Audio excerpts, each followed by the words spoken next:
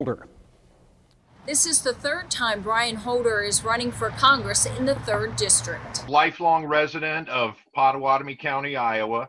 I grew up in the Crescent area north of Council Bluffs. Was a high school student athlete, went to college on a scholarship, BS in psychology and a law degree from Creighton University. And then for the last 20 some years, I've been full-time in the family photography and video business. And you're a libertarian.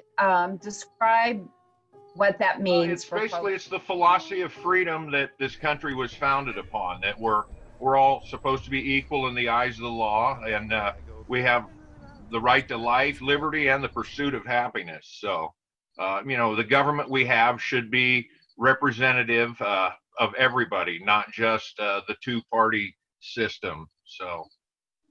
And you advocate for smaller government? I do. I advocate for smaller constituencies.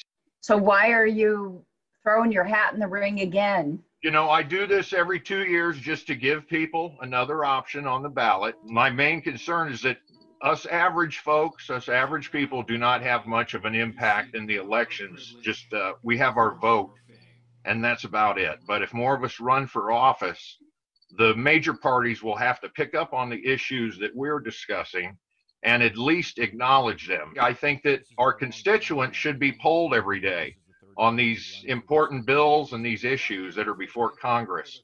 That way, it's not just our representative making a decision for all of us that we may not agree with, and it'll give people a reason to get involved in studying politics and studying these issues.